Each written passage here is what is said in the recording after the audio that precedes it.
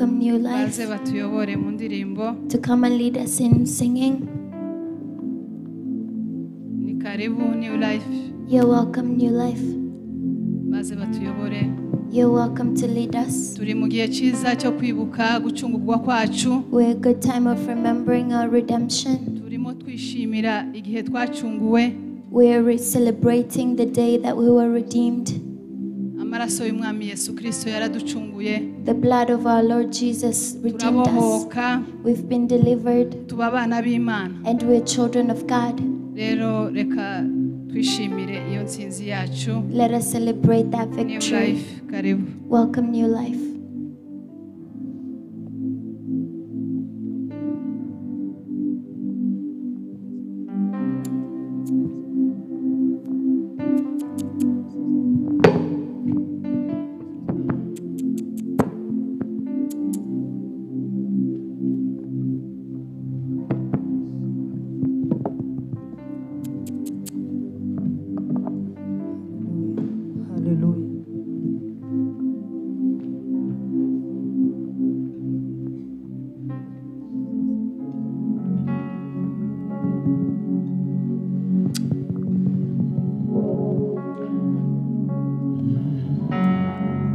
dufatanye twese duhimbaza Imana.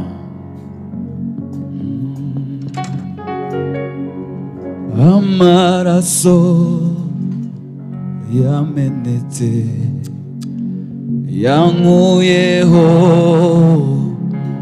urubanza narabohowe ndaririmba kuko nzi yuko nababariwe.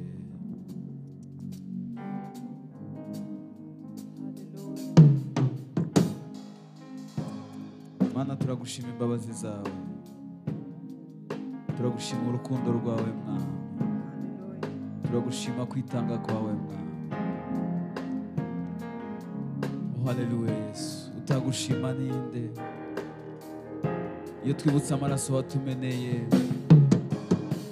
iyo twibutse urukundo wadukunze, bidutera gushima. Amaraso yamenetse yankuyeho urubanza narabohowe ndaririmba kuko nzi yuko narabariwe. Narabohowe ndaririmba kuko nzi yuko nababariwe. Amaraso ya Yesu, amaraso yankuye urubanza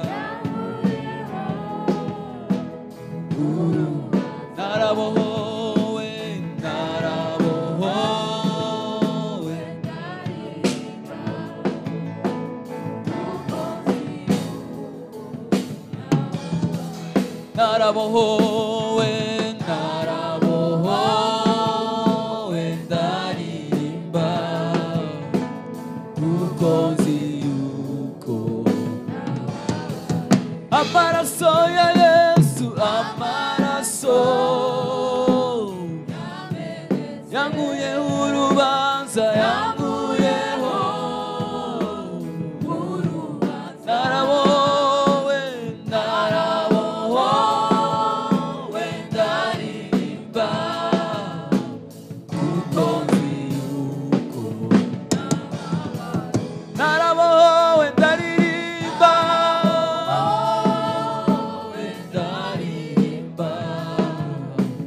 kuko nzi yuko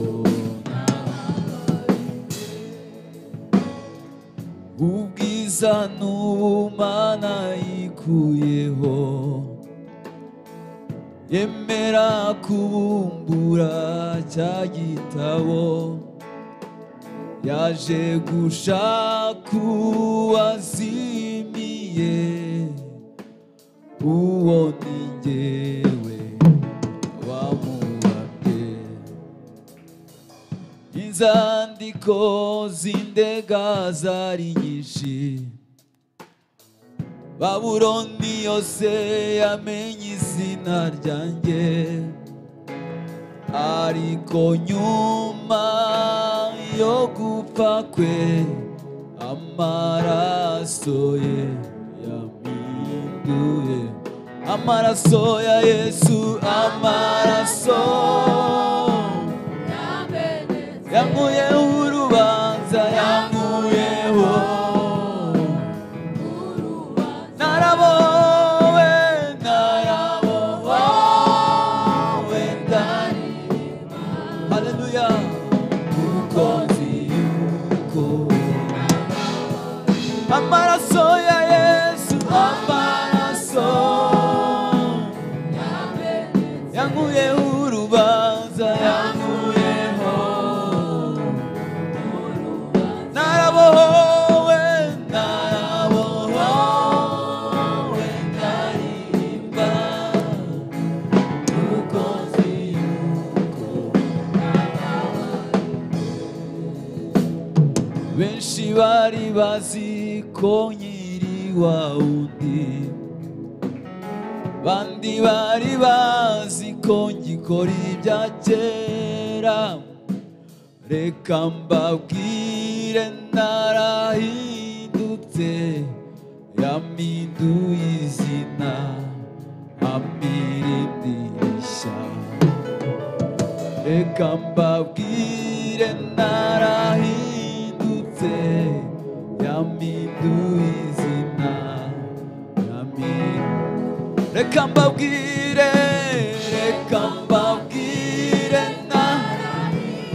niba warahindutse byature tangaza, nahindutse, nahinduye izina, reka mbabwire, reka mbabwire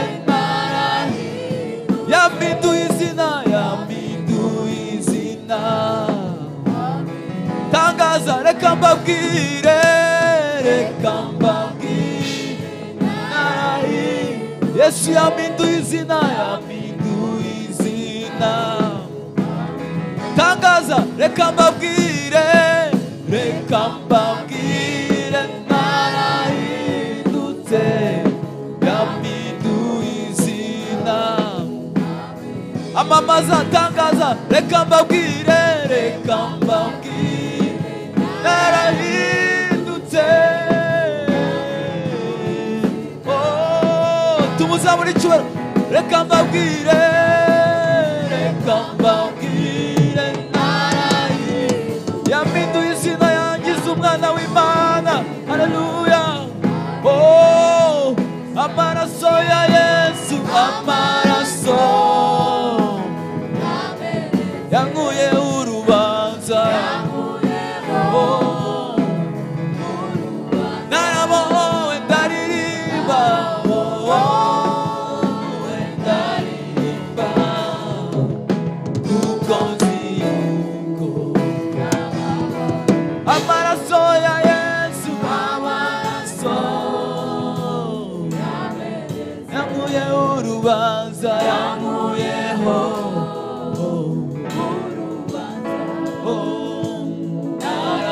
narabowe ndaririmba, kuko nzi yuko sinkiri icy'abantu bifuza komba, ahubwo ndi icy'Imana ishaka komba cyo, reka mbabwire narahindutse, yampinduye izina, ampindurisha, sinzashingura ikirenge cyanjye muri ayo maraso y'umukiza, amaraso ya Yesu, amaraso yankuyeho urubanza, narabowe ndaririmba, ndaririmba, kuko nzi yuko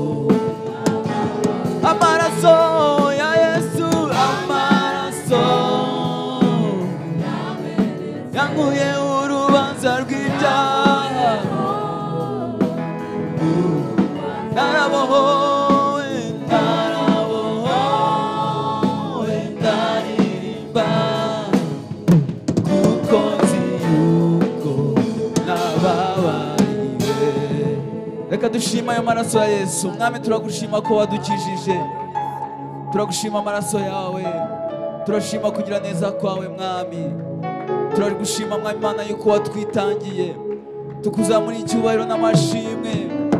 Uri Imana yacu, uri Imana igira neza, urakoze Mwami. Aya makina yawe Mwami, izo mundu ni izawe Mwami. Haleluya, haleluya. Tuguhaye icyubahiro, turaguhimbaza, ukwiriye gushimwa. Tuguhaye icyubahiro, turaguhimbaza, ukwiriye gushimwa. Tuguhaye icyubahiro, tuguhaye icyubahiro. Twibuke ibitangaza by'Imana, tuyizamura icyubahiro.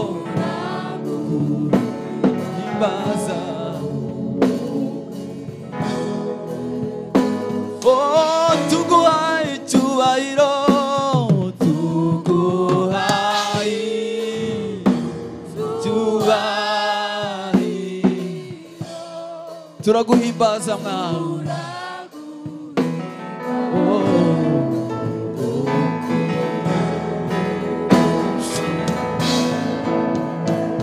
Icyubahiro ni icyawe Mwami, amashimwe ni ayawe Mwami. We waducunguye, we watumeneye amaraso, wowe utwikorera imitwaro uko bwije n'uko bukeye.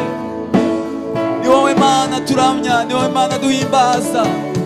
Hari abaramya ibigirwamana, hari abaramya ibindi bitari Imana, ariko twebwe tuzavuga izina ryawe. Ni wowe wenyine tuzahimbaza, ni wowe wenyine tuzavuga gukomera kwawe n'imbabazi zawe Mwami. Oh Mwami tuguhaye, tuguhaye icyubahiro, turaguhimbaza, turaguhimbaza, ukwiriye. Oh Mwami tuguhaye, tuguhaye icyubahiro. Uri Umwami, uri Umukiza, turaguhimbaza. Twongere tumuzamurire amaboko, tumubwire ngo tumuhaye icyubahiro. Tuguhaye icyubahiro, turaguhimbaza, turaguhimbaza, ukwiriye gushimwa. Uri Alpha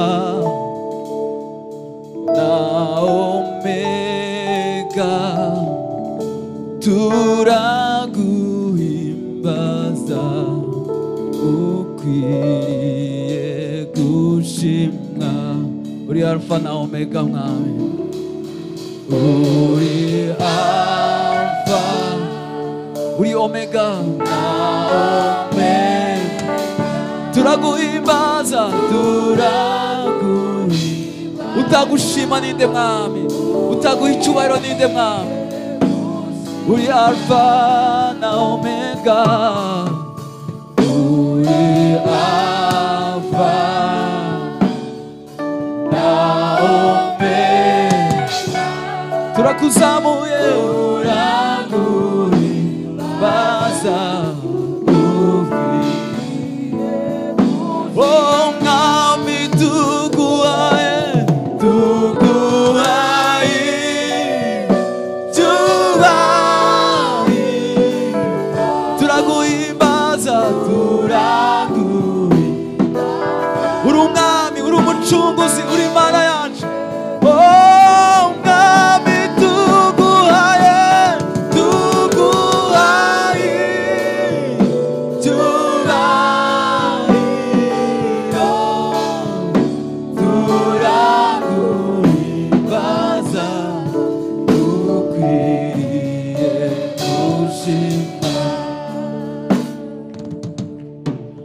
mwami tuzamuye amajwi tugushima, mwami tuzamuye icyubahiro tukuramya, mwami tuzamuye amajwi tugushima, mwami tuzamuye icyubahiro tukuramya, mwami tuzamuye, mwami tuzamuye amajwi tugushima, mwami tukuzamura icyubahiro, mwami tuzamuye icyubahiro, twongera tumuzamura icyubahiro, mwami tuzamuye amajwi tugushima, mwami tuzamuye icyubahiro, mwami tuzamuye, mwami tuzamuye amajwi tugushima, mwami tukuzamura icyubahiro, mwami tuzamuye icyubahiro, twese tuzamura amaboko tumuhe icyubahiro, mwami tuzamuye, mwami tuzamuye amajwi tugushima, mwami tuzamuye icyubahiro, one more time, mwami tuzamuye, mwami tuzamuye amajwi tugushima, mwami tuzamuye icyubahiro, irindi rimwe, mwami tuzamuye, mwami tuzamuye amajwi tugushima, mwami tuzamuye icyubahiro tukuramya.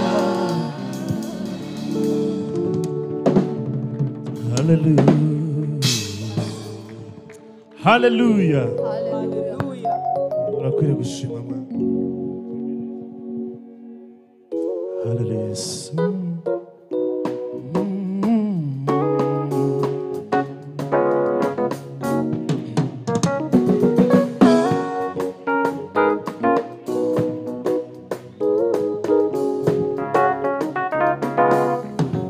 Na undifite, undifite, umvukira. Na undifite, undifite, umvukira. Na undifite, undifite, umvukira. Ni wowe humureni, wowe humure y'imitima, ni wowe humureni, wowe humure y'imitima, ni wowe bwihishoni n'urutare, ni wowe bwihishoni, wowe bwihisho n'urutare,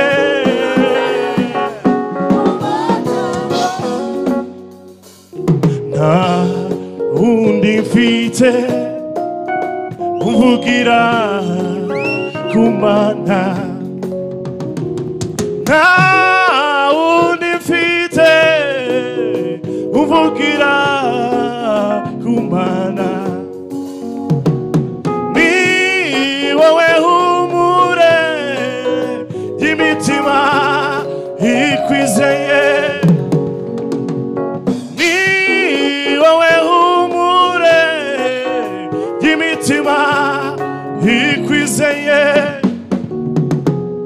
ni wowe bwihisho n'urutare nubatseho nta wundi mfite nta wundi mfite umvugira nta wundi mfite nta wundi mfite umvugira ni wowe humure ni wowe y'imitima ni wowe humure ni wowe humure y'imitima ni wowe bwihisho ni wowe bwihisho n'urutare twese n'amaboko yacu n'amaboko yacu oh Ebeneza Ebeneza mana wa oh Ebeneza mana wa oh Ebeneza wala tuzahuye mana we oh Ebeneza mana wa twese n'amashyi yacu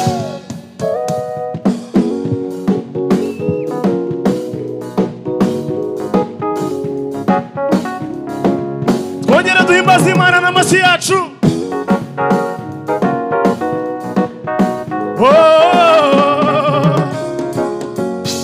nta wundi mfite nta wundi mfite umvugira nta wundi mfite nta wundi mfite umvugira ni wowe humure ni wowe humure y'imitima ni wowe bwihisho ni wowe bwihisho n'urutare haleluya haleluya oh Ebeneza shimwa mwami shimwa mwami oh Ebeneza mana wa oh Ebeneza mana wa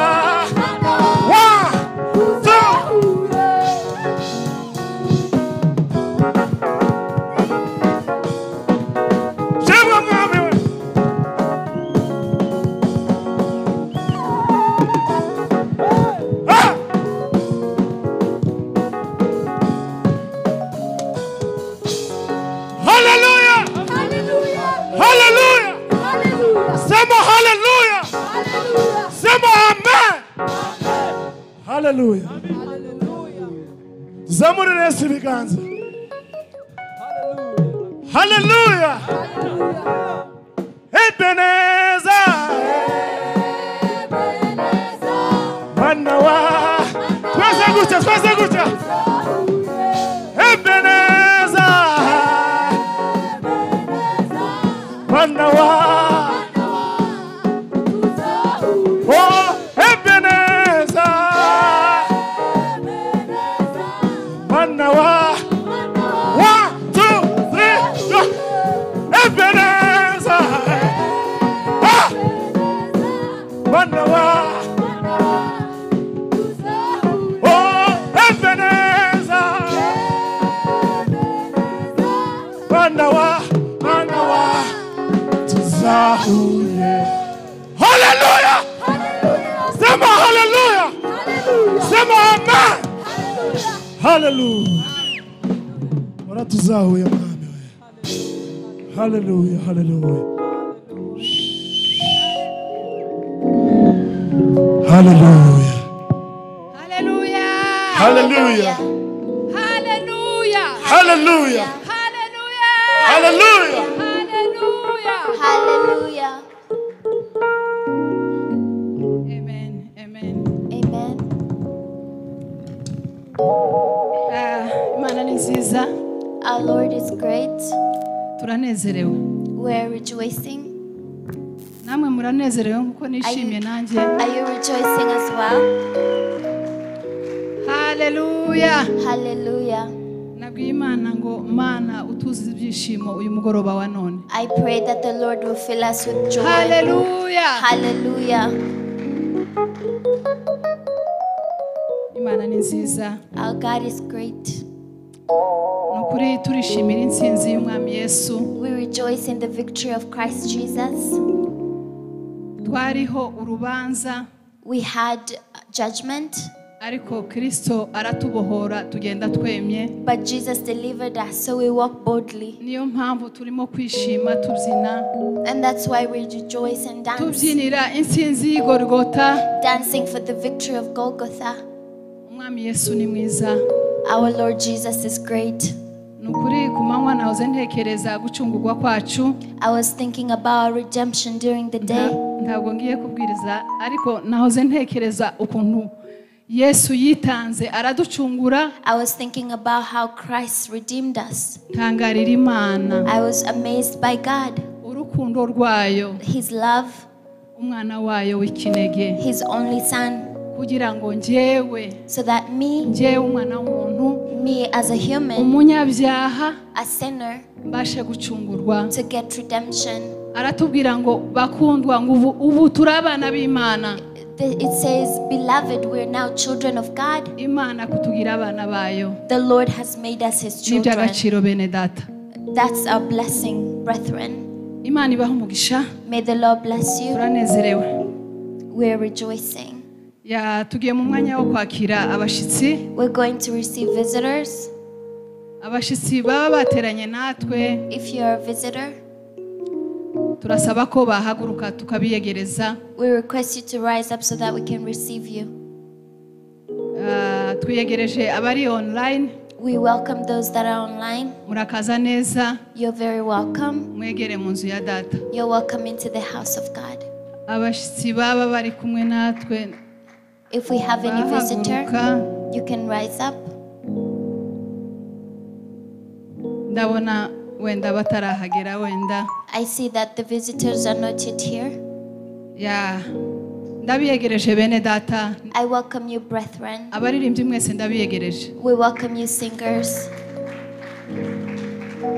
Imana yo mu ijuru ibaho umugisha cyane. May our God bless you so much. Mujya mudusubizamo imbaraga. You encourage us. Waje ananiwe. Anyone who is tired. Mwaririmba tukongera tukumva tuguwe neza. You really encourage us and we experience the goodness of God. Turabiyegereje abakristo mwese. We welcome you, Christians. Imana yo mu ijuru ibaho umugisha. May the Lord bless you. Yabashije kubageza ahangaha. That has given you the grace to be here. Turiyegereza abashumba. We welcome our shepherds. Abadiakoni mwese. Our deacons. Abantu bose babashije guterana hano. Everyone that has been able to come here. Tubahaye ikaze mu nzu y'Imana. We welcome you in the house of God. Imana yo mu ijuru. May our heavenly Lord bless you. Mukomeze kugubwa neza. Continue feeling the goodness of God. Dukomeze kunezererwa uwo mwami mwiza. And continue rejoicing in our Lord. Tugeze mu mwanya mwiza wo guturira Imana. We're in a good time of offering to the Lord. Reka duturire Imana kubyo Imana yaduhaye. We're going to offer to the Lord. Amaturo ni ugukanda akanyenyeri 182.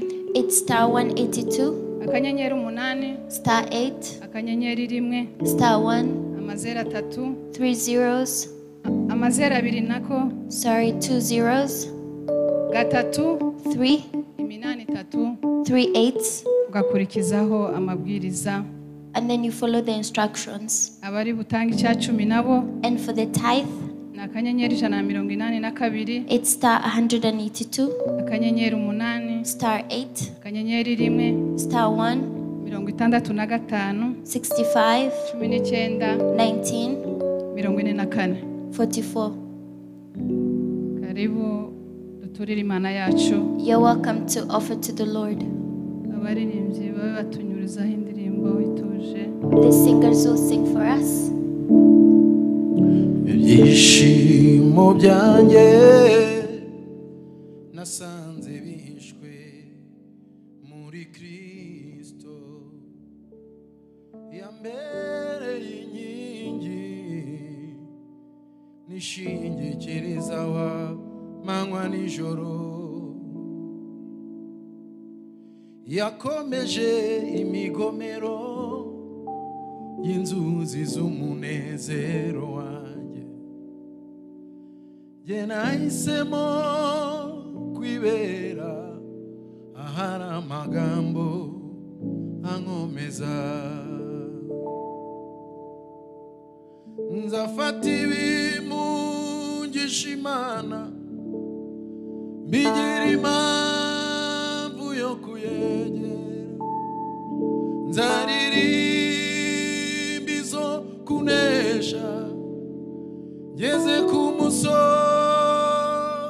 w'urugendo ntabwo nzicuza kugukurikira mfite impamvu zibifatika ntabwo nzicuza kugukurikira mfite impamvu zibifatika erega agakiza kawe Yesu kampinduri y'ubuzima wangize icyitegererezo cyuhiriwe hagati y'ibimiga bamwe barunamye baragwa ariko twebweho turemye ibihe bizasimburana bizasanga nkomeye icyiza cy'umunsi mwiza ugusigira inkuru yishimwe nakuye amaso ku by'isi nayerekeje ku biri hejuru ntabwo nzicuza kugukurikira mfite impamvu zibifatika ntabwo nzicuza kugukurikira mfite impamvu zibifatika. Thank you so much. Tuyegereje n'umushumba wacu uje nyuma. We welcome our shepherd. Imana yo mu ijuru bamugisha. May the Lord bless him. Reka New Life yongere ize ituririmbire kugira ngo tubashe kwinjira mu mwanya w'ijambo. We welcome New Life once more so that we can enter into the word. Mushiremo n'igisirimba. You can also put the dance. Yes. It will help us. Yes, yes.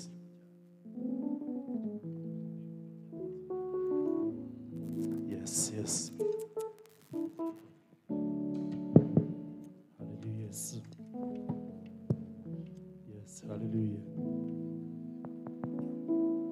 Hallelujah. Hallelujah. Yes.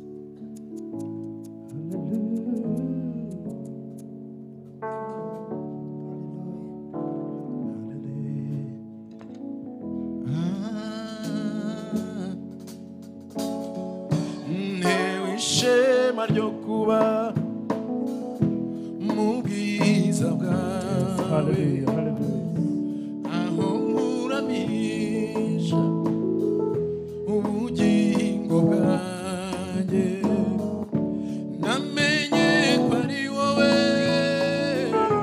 mutanga bugingo namenye ko ari wowe wo kwiringirwa ngira nti agasana Imana mubyeyi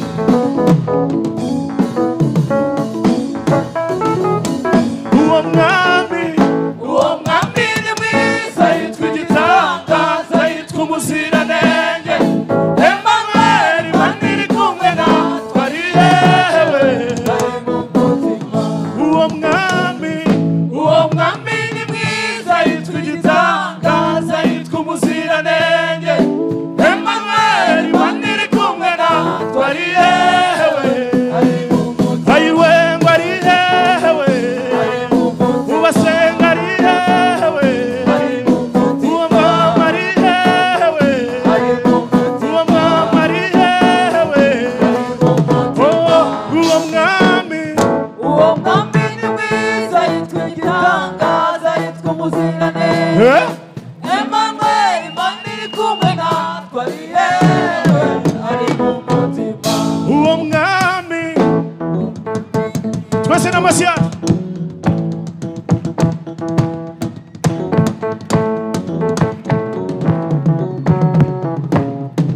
twongere amacuranga yacu uwo mwami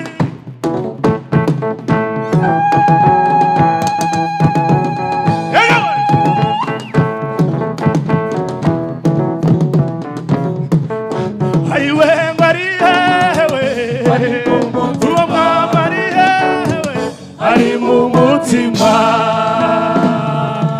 haleluya haleluya zamurira Yesu amashyi menshi cyane shimwa Yesu haleluya haleluya haleluya haleluya badusabye gusirimbira Imana reka kadusirimbe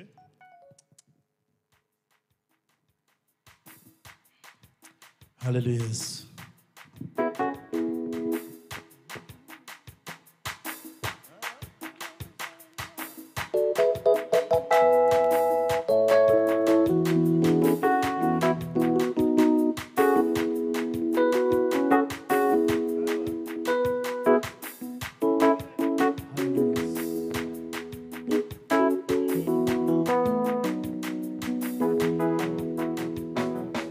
abakunda gusenga nimuhaguruke turirimbire Imana yacu we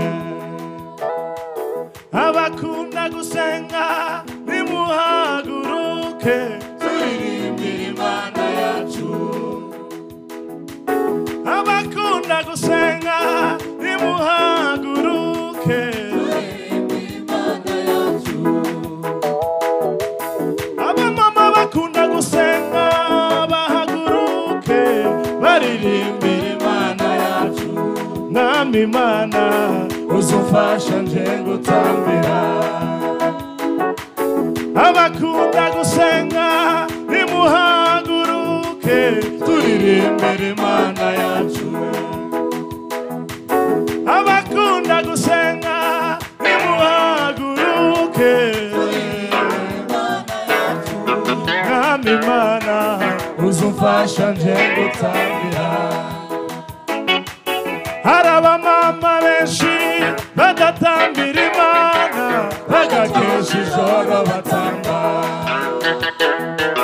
hari abamama benshi badatambira umwami bagakesha ijoro batamba mwami Imana uzumfasha nje gutambira mwami Imana uzumfasha nje gutambira hari abasore benshi badatambira Imana bagakesha ijoro batamba hari abasore benshi badatambira Imana bagakesha ijoro batamba mwami Imana uzumfasha nje gutambira hari abapapa benshi badatambira umwami bagakesha ijoro batamba hari abapapa benshi badatambira Imana bagakesha ijoro batamba mwami Imana uzumfasha nje gutambira hari ikiruta byose wankoreye mukiza nuko tuzibanira iteka hari ikiruta byose wankoreye mukiza nuko tuzibanira iteka nakindi kinezeza mukiza w'amahanga nuko utaheze mu gituro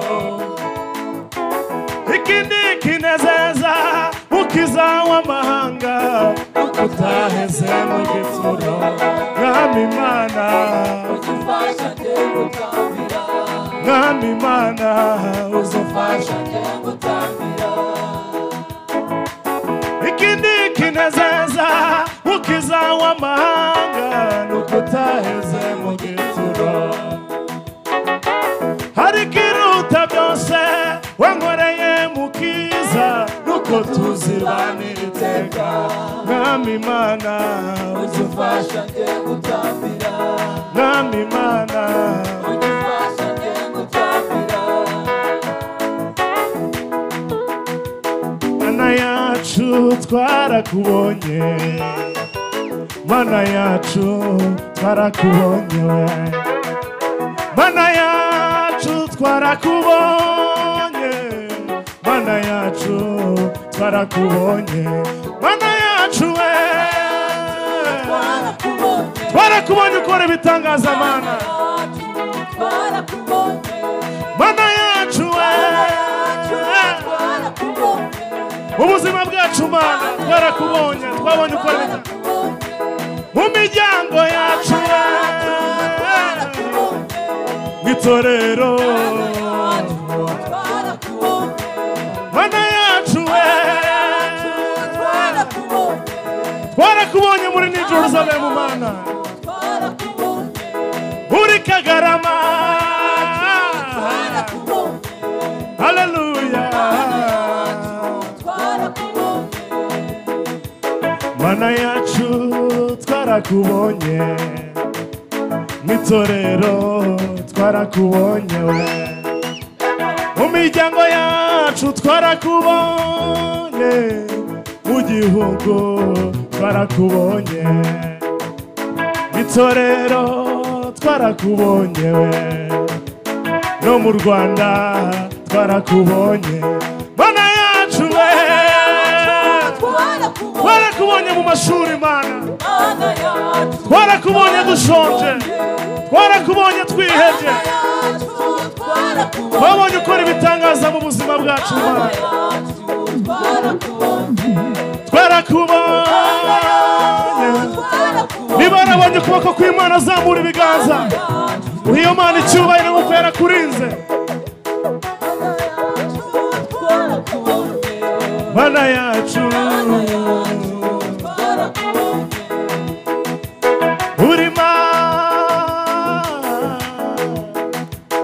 uri Mana Mana wabaye Imana uri Mana Mana wabaye Imana Mana we uri Mana Mana uri Mana Mana wabaye Imana ayiwe uri Mana Mana wabaye Imana uri Mana Mana wabaye Imana uri Mana Mana uri Mana Mana wabaye Imana uri Mana Mana wabaye Imana uri Mana Mana wabaye Imana uri Mana Mana we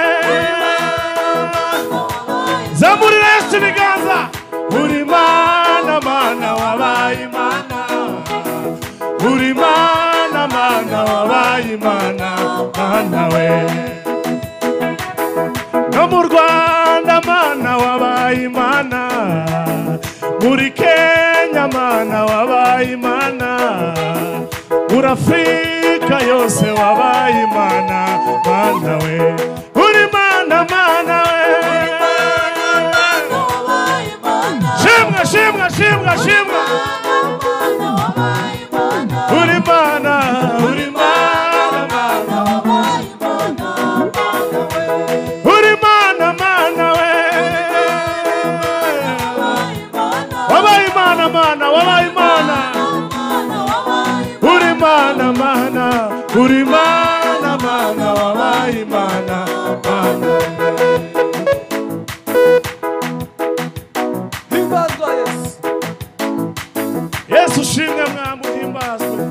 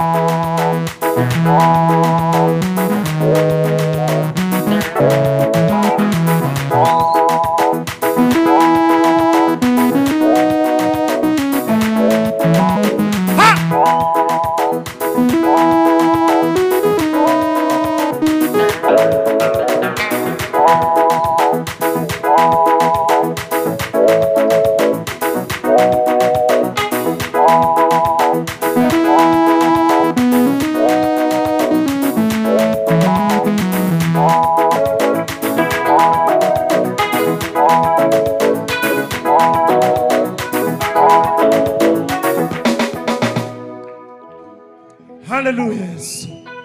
Shimwe mwana.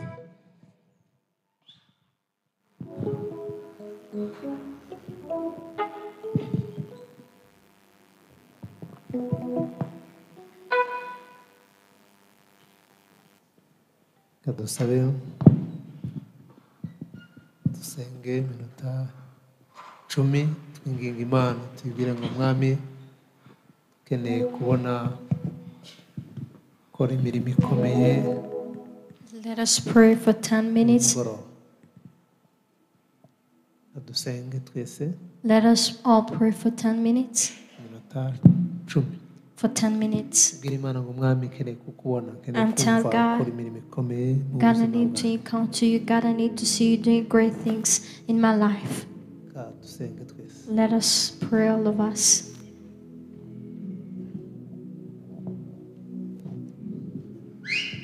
Shimwe Yesu Kristo.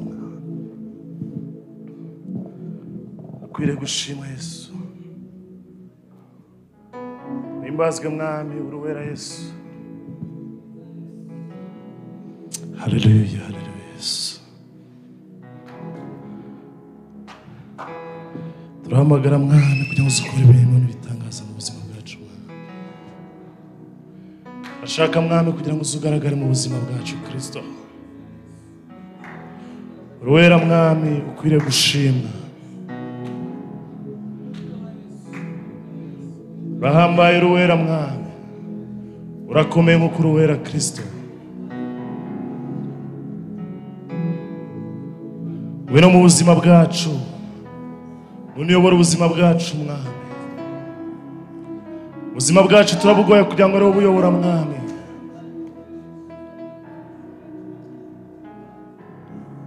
Mukurera, muko wera, muko ntawe uhwanye nawe Kristo. Kuba turiho Mwami ni kubw'ubuntu bwawe, kuba turiho nuko wabishatse. Niyo mpamvu natwe twifuza ko ari wowe uyobora ubuzima bwacu. Wari uyobora ubugingo bwacu Mwami.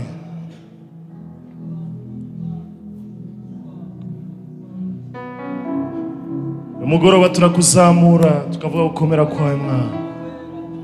Umugoroba turakuzamura tukavuga ko ari wowe wera. Uno tuyobore Mwami. Uno twereke inzira tugomba gucamo. Urera Mwami, urera Mwami, urera Mwami. Uhimbazwe nk'uko wera.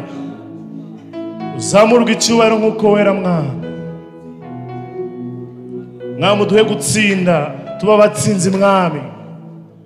Kuba tugufite tugomba kuba abanesha, tugomba kunesha Mwami. Ukuri mu buzima bwacu nta gishobora kuduhangara. Ukuri mu buzima bwacu Mwami naho umwanzi yahera atera. Niyo mpamvu dushaka kugira ngo umuntu wese uraha, umuntu wese turi kumwe muri uyu mugoroba Kristo ube mu buzima bwe, uyobora ubuzima bwe Mwami. Urera Mwami, urera, urera, urera, urera Mwami Yesu.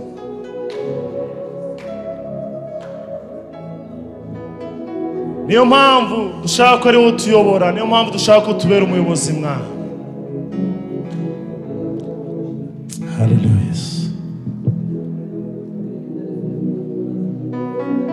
Urakomeye, ufite imbaraga, ufite ubutware Mwami.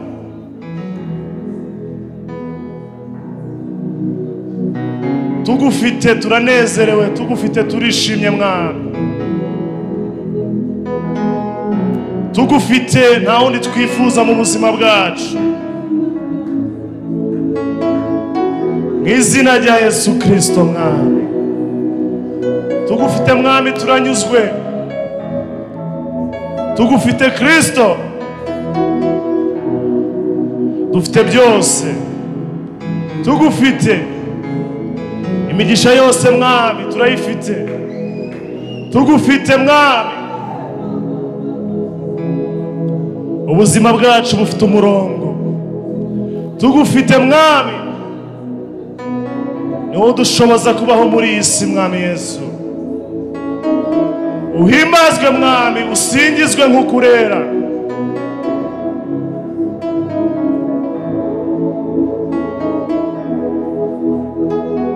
Kristo turagushimiye mwami kubw'urukundo wadukunze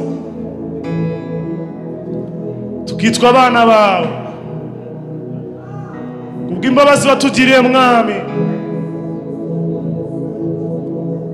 tukitwa abana bawe, ukaza mu isi Kristo kugira ngo udupfire, ukaza mu isi mwami kubera twebwe abanyabyaha, ukaducungura, ukatweza, ukatubohora mwami. Uhimbazwe mwami we, usingizwe, ushimwe, uko ntawe uhwanye nawe mwami, ntawagereranwa nawe Kristo.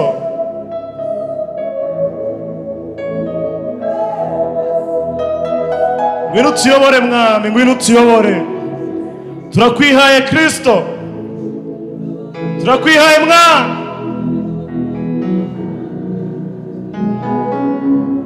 Uko tugufite turanezerewe Kristo, uko tugufite nta wundi twifuza mu buzima bwacu mwami. Amasaha y'umugoroba turakwereka ubwoko bwawe mwami, turakwereka ubwoko bwawe kugira ngo ubusange, kugira ngo ube mu buzima bwawe mwami.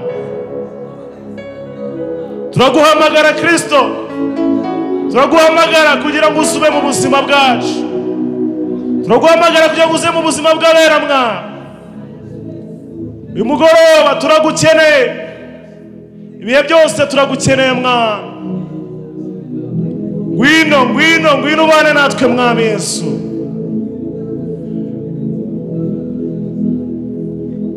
Komeze kugaragaza ko uhambaye mwami, komeze kugaragaza kuri Imana, uko twe turaha turabihamya kuri Imana, turahamya gukomera kwawe mwami. Imitima yacu iranezereye ku bwawe Kristo. Ushimwe mwami, ushimwe mwami, ushimwe mwami. Uhimbazwe, uhimbazwe, uhimbazwe uruwera Kristo. Abatarakumenya mwami basanga bakoreho, bamenye ubwiza bwawe, bamenye gukomera kwawe Kristo, bamenye kuri uwera, bamenye kuri Imana. Utabare, utabare mwami, utabare abanyarwanda, utabare Afurika, utabare isi yose mwami, kugira ngo abatuye isi tubashe kuba mu nzu yawe, tubashe kuba umunezero wo mu nzu yawe mwami. Ubohore mwami, ubohore ababoshe.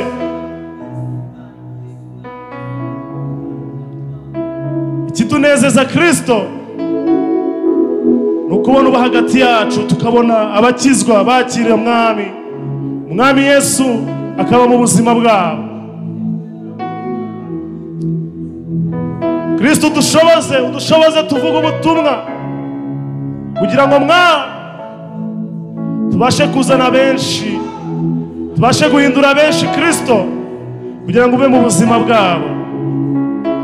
Uko abagufite baranezerewe, abagufite barishimye mwami. Ushimwe, ushimwe mwami, ushimwe mwami, ushimwe mwami. Uhimbazwe, uhimbazwe, uhimbazwe.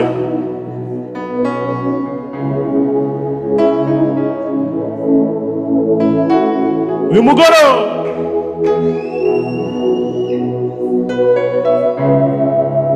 turakomeza kuzamura amaboko, tuvuga ngo urera, tuvuga ngo urera, tuvuga ngo urera, tuvuga ngo urahambaye mwami. Utabara ubwoko bwawe, utabara abo waremye mwami. Yesu urakwiriye gushimwa, urakwiriye gushimwa Kristo, urakwiriye gushimwa mwami.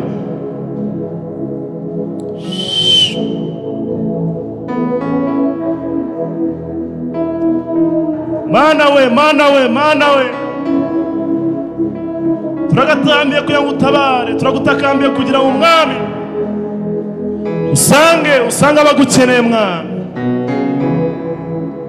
Ukore kuba ari hanze, bamenye kubaho ubuzima burimo Kristo ukuntu bumeze Mwami.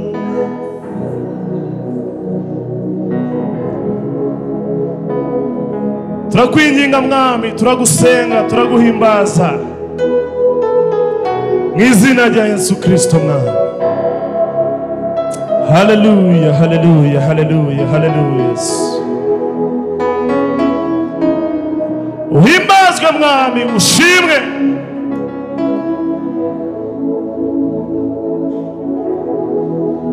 Ukore ku bwoko bwawe Mwami, ukore kubera bawe Kristo aho bari, ibyo barimo mu buzima bwacu bwa buri munsi. Tujye twibuka kuri Imana yacu, tujye twibuka kuri umuremyi wacu Mwami, kugira ngo uzube mu buzima bwacu. Ushimwe Mwami, ushimwe, ushimwe, ushimwe, ushimwe. Uhimbazwe Yesu we, uhimbazwe Yesu we, uhimbazwe Yesu we.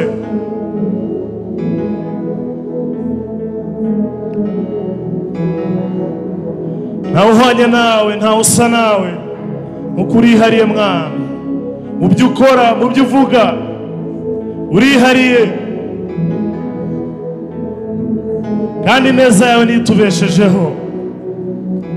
Ubuntu bwawe nibwo bwatugize abo turi bo Mwami.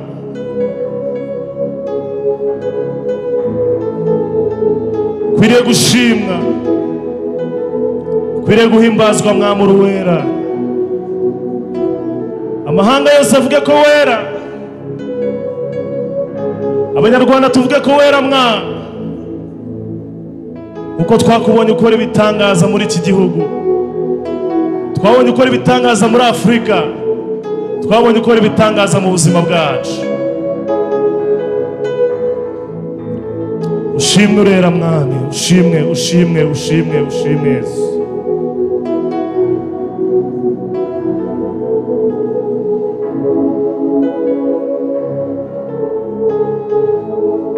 Uhimbazwe Mwami, uhimbazwe Mwami. Hallelujah.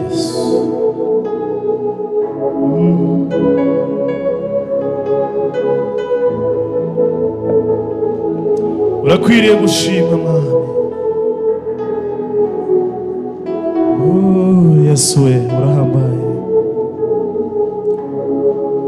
uratunezeza Mwami, uradushimisha.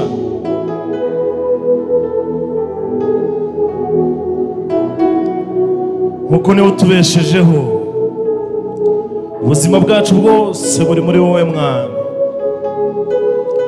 Ubuzima bwacu bwose buri muri wowe Kristo.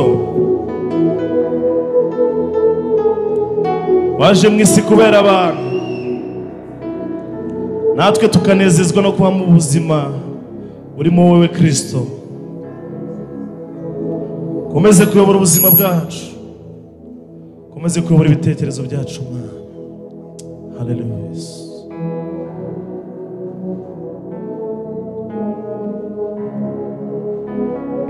Urakoze Mwami.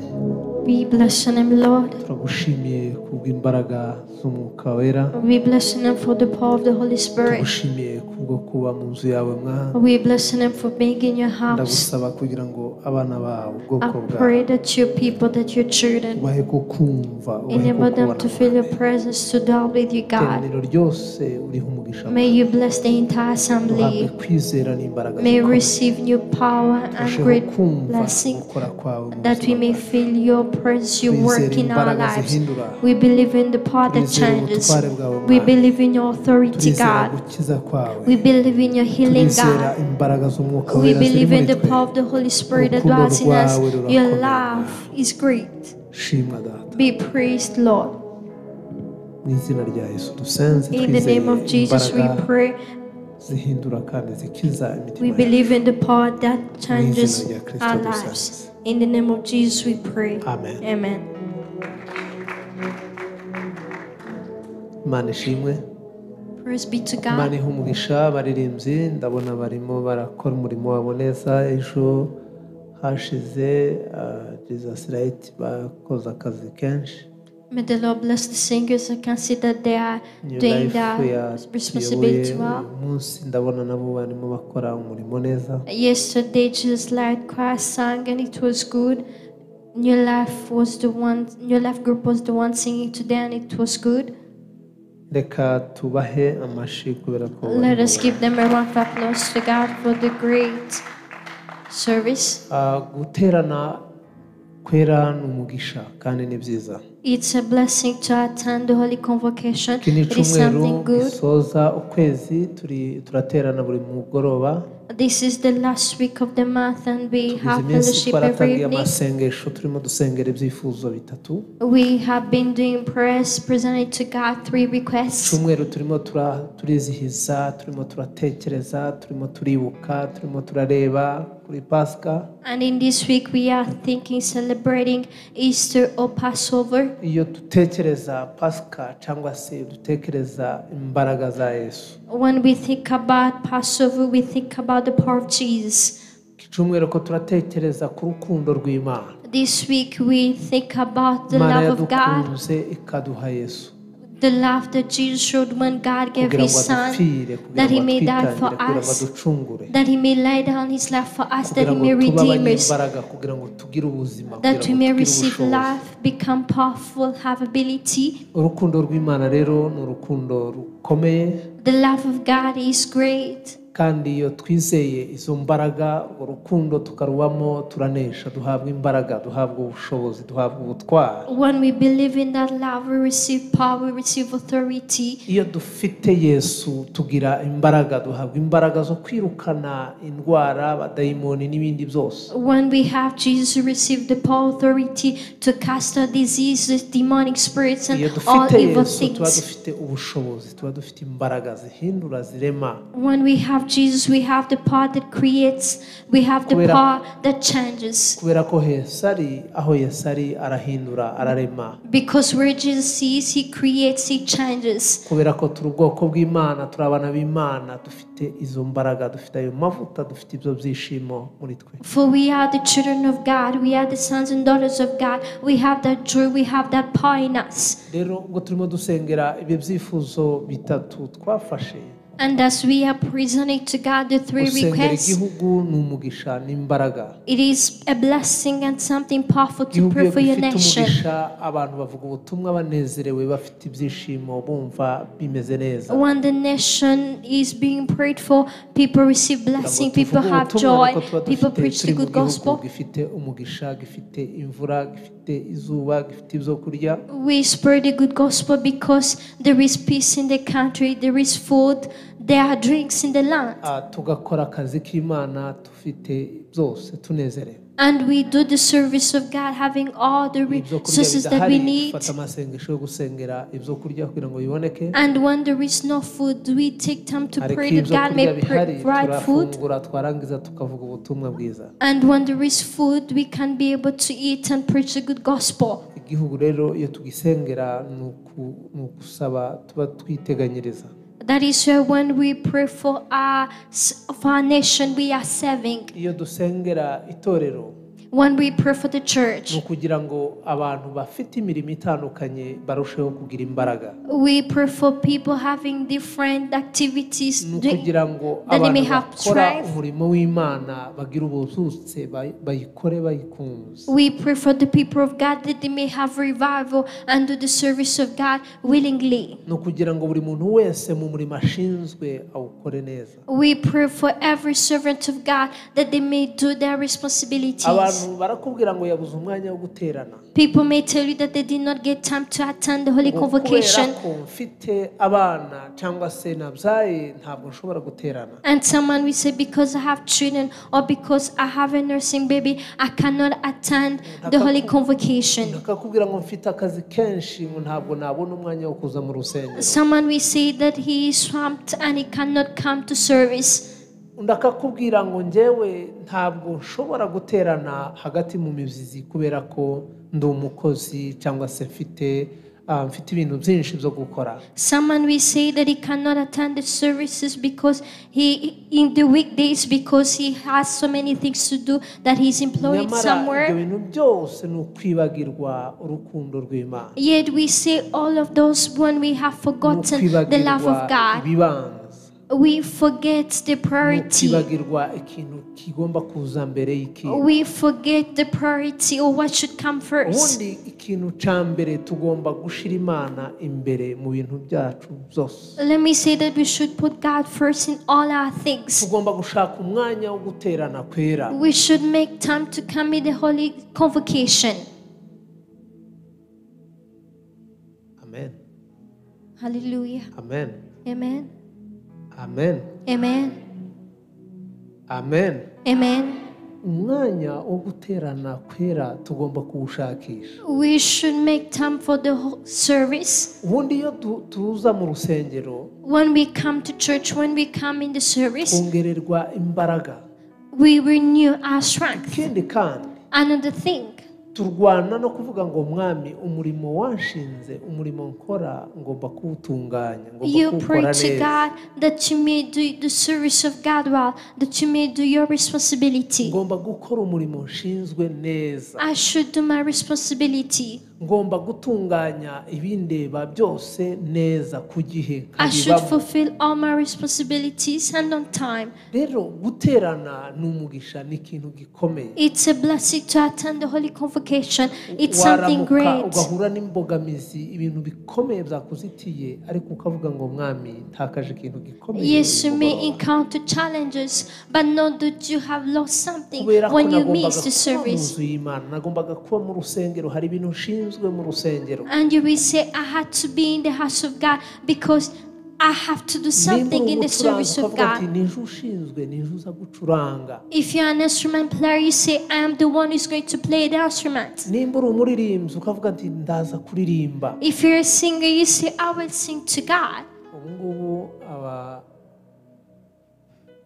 abaririmbyi bacu ukuntu basigaye bakora, The way our nabaye mu singers nama y'ubushize, working nowadays, I attended the meeting last time. ni ukuvuga ngo hari amateraniro, hari abaririmbyi bagomba kwiharira. Hari uburyo umuyobozi wa gahunda agomba kuzamenya akabaze ngo ni new life, apana kuvuga ngo abaririmbyi gusa, agomba kuvuga ngo new life nibo baza kudufasha. Abakurikira bakavuga ati iriya ni new life iririmba uyu munsi. There will be a team that will be singing in every service. That is why the service leader should know which team should sing, not calling all singers to come to Umuyobozi wa sing. gahunda akavuga ati uyu munsi abatuyobora mu ndirimbo ni Joy Choir. And the service leader will know if it is Joy Choir singing in the service. Yaba ari Jesus Light akavuga ati uyu munsi Jesus Light nibo bagiye kutuyobora mu ndirimbo zitandukanye. And if it is the term of Jesus Light Choir, he should make sure that Kubera he ko knows buri that. baririmbyi bagiye kugira umukoro cyangwa se devoir. Because every team of singers will be given an Gusengera assignment. umunsi bari buyobore mu They will be ndirimbo. praying for the day on which they will be singing. Gufasha iteraniro ryose kugira ngo badukoreshe.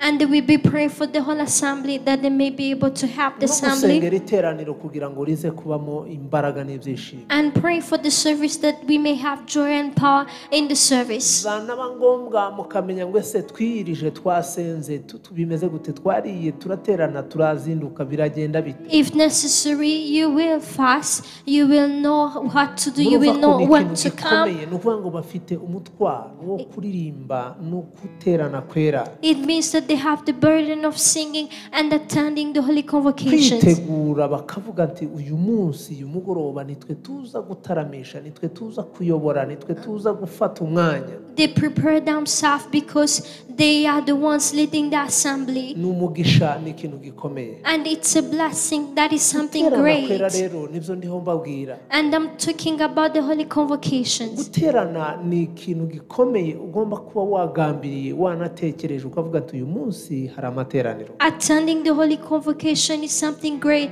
That is why you should purpose to do it and know that there is a service on Ukavuga that ngo day. mwami unshoboze mu bintu ndi bukore byose nze kuboneka mu materaniro And yera. you will say, God, help me in all my activities that I may be able to attend the service. Kandi waterana ukavuga ngo mwami uyu mugoroba ndashaka kongera kugira ico niga mu bwami bwawe. And when you come in the service, come with the purpose of learning something in the kingdom of God. Twavuga ngo mwami hari ikintu ushaka gufata uyu munsi kumenya kongererwa. And you said there is something that I would like to learn in your kingdom, God. There is something that should be added. Twavuga ngo mwami ndashaka in my gufata knowledge. umwanya wo kwitoza mu kuririmbira Imana. And you say, God, I would like to train myself to know how to sing to God. Ugataha wafashe ingamba zo kwiga indirimbo imwe ukayimenya ukaziririmba ukayifata. And you will go home with the goal of learning one song. Ukitoza gusoma Bibiliya ukavuga ati hari aho tugeze dusoma uyu munsi. You train yourself to read the Bible as we have the program of reading the Bible daily. Ukavuga ati iki gice nagisomye ariko ndashaka kongera kugisubiramo. And you say, I read the chapter but I would like to reread it. Ugasoma ijambo ry'Imana ukongera ukaritekerezaho. You read the word of God, you meditate on it. Kongera ukitekerezaho ukavuga ngo Mana nkeneye kuyoborwa nawe. You reflect on yourself and you say, God,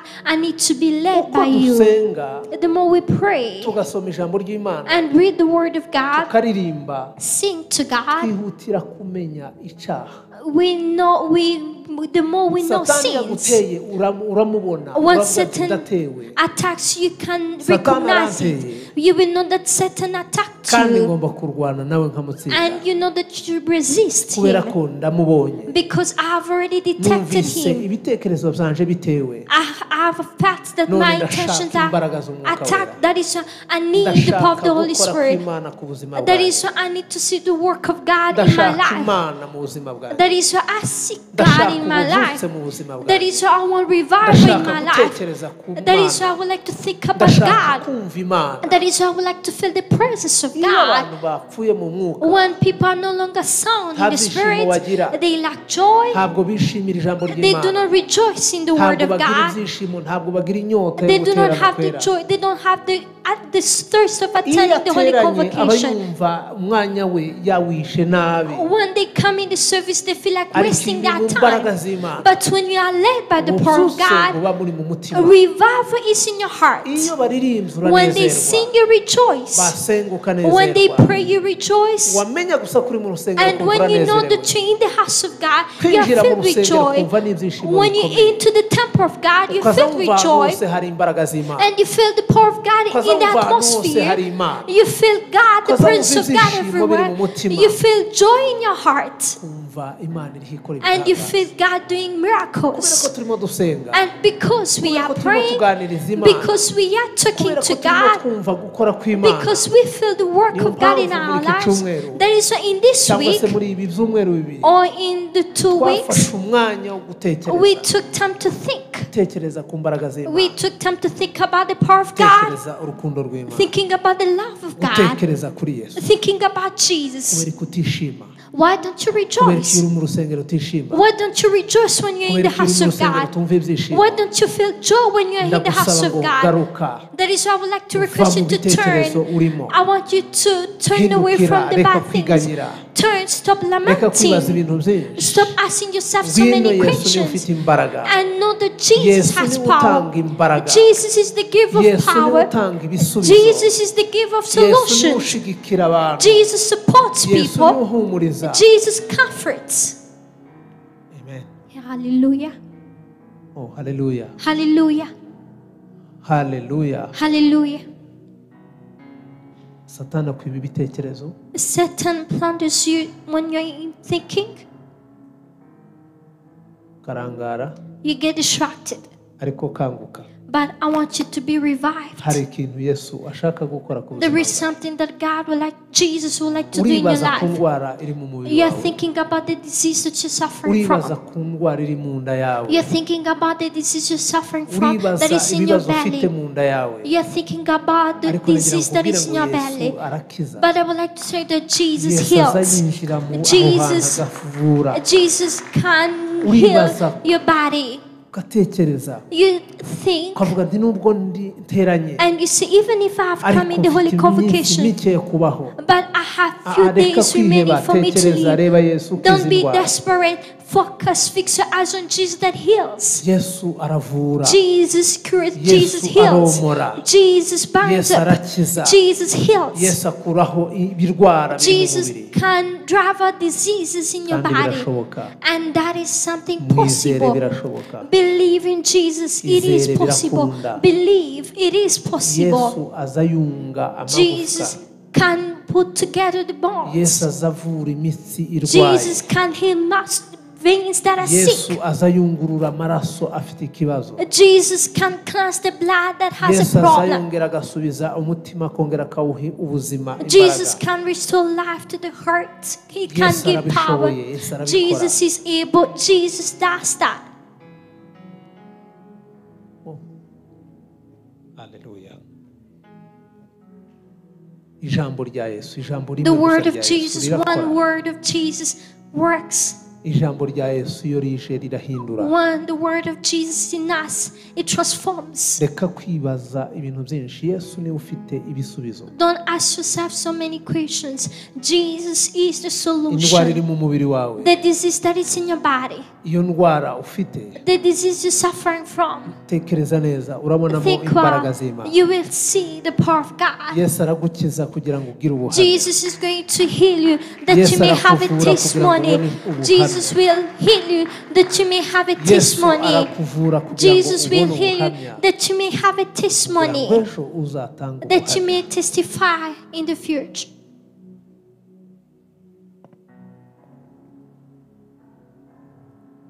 Kwiga ugatsindwa, You study but fail in class,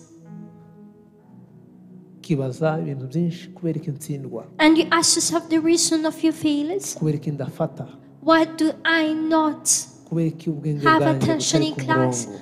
Why can I not pay Ariko attention reka in nkubwire ngo class? aho Yesu ageze But I would like to tell you arahindura. that where Jesus is, Ubwenge He bushira ku changes. murongo. He can help you. Birashoboka, That is possible. He Ubwenge can busubira help ku you. murongo. He can help Birashoboka. and fix everything in your brain.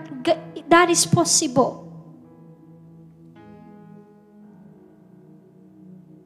tugomba gutunga umutima wihana. We should get a heart that is quick to Tukibaza ngo repent. kubera iki abantu bagira ibibazo, abandi bakaba bafite ibisubizo. When we ask ourselves the reason that some people have problems, Reka others kwibaza are ku enjoying bandi, the answers ahubwo of wowe vuga God. ngo hari icyo ukeneye Mana. Don't think about others, just say, God, Banza there is wibaze something that I niki need. ukeneye, Ask urabura iki? yourself, what is your need? Banza utekereze niki ubura, niki Ask yourself, what do ukeneye. you lack? What is your need? Ni wowe ubwawe, itekerezeho It's gusa. about yourself. Think about yourself. Itekerezeho ku bwawe, Think about yourself. niki ubura. What do you lack?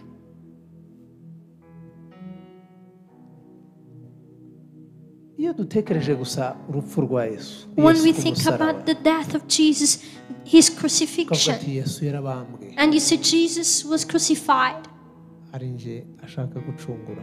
for the sake of redeeming me. Imibabaro yo ku musaraba, His sufferings on the cross i Golgotha, i Nyabihanga, at Golgotha, the place of skull. ukavuga ngo kubera iki? And you ask yourself, Ukavuga ati, why? hari impamvu. And you say, there is a reason. Ibyabaye kuri Yesu What happened to Jesus?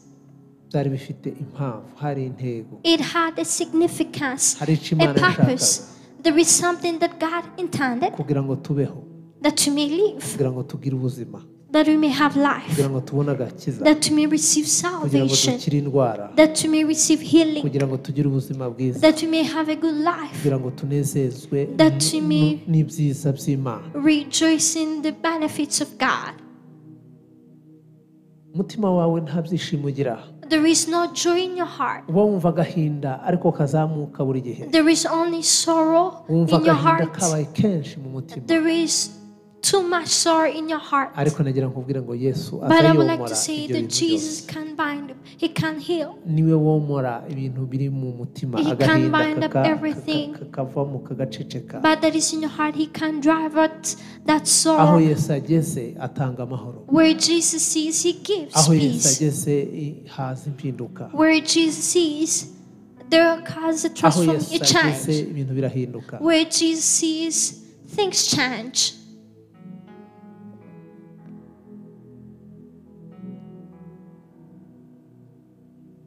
hari abantu badasoma Bibiliya, hari abantu badakunda Bibiliya. That people don't read the Bible, that people don't love Impamvu the udakunda Bible. Bibiliya ni n'abadayimoni. You don't love the Bible because of demonic spirits. Satani kunyaga, ikwiba ibyiza, ukire ubutunzi buri mu ijambo ry'Imana. Satan is plundering from you the treasure that is in the Word of God. Satan steals the good things that we find in the Word of God. Ariko ongera ugira inyota yo kuba inshuti ya Bibiliya. But I pray that you may be a friend of the Bible. Bibiliya yigire inshuti, ifate uyitunge, uyisome, uyitekerezeho. Be your friend. Read it, meditate on it. Uyishire mu buzima bwawe, usome, utekereze ijambo ry'Imana. Read the Word of God. Ijambo ry'Imana wamenye riri mu mutima, ritekereze rigende rigaruka, wumve haza impinduka ku buzima bwawe. Meditate on the Word of God that you read, and Kandi transformation Bibiliya will wumve come. Yesu. And feel Wumve Jesus in urukundo your rw'Imana presence. ku buzima I bwawe. pray that you may understand the love of God in your life. Hallelujah. Hallelujah. Icyaha kirwana mu mutima wawe gikuremo. Sin that is crouching in your heart, Kuramo kiriya cyaha Drive it kirwanira mu out. buzima bwawe. drive it out. Let it not have any room in your heart. Kiriya cyaha gisenye. Destroy that room of sins in Mureke your heart. turwanye ibyaha ku buzima Let us bwawe. resist sins in our lives.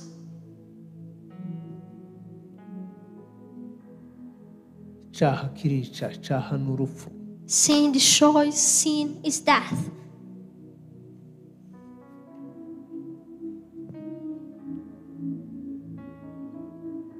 Abantu bashoboye kwiyiriza uyu munsi.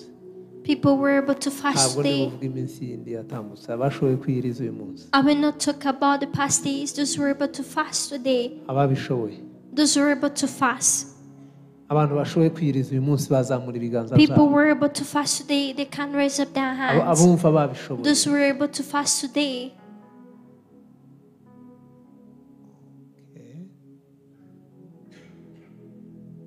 Imana ibahe umugisha. God Murakoze bless you. cyane. Thank you so much. Mwakoze cyane. Thank you so much. Hari impinduka, hari ikintu gikomeye. There is a change. There is something great Iyo dushoboye kwiyiriza. when we are able to fast. Reka mwumve intambara ziba mu kwiyiriza iyo twiyirije dusenga. There are trials that we encounter when we purpose to fast and pray. Ntihagira utubwira intambara yahuye nazo uyu munsi kubera jene. Someone may tell us the kind of challenges, trials that he Mwumve encountered uburyo because of Satani arwanya fasting, kwiyiriza. and you will see how the devil is against fasting. Hawaduha ubuhamya ibigeragezo yahuye nabyo Can someone share zamubwiraga with us? ko uyu munsi atabishobora, umunsi utarangira agira icyo afata, bivangavanze ibintu byinshi byaje. Can someone share with us the kind of challenges that Abarwanya iyo ntambara. he encountered today?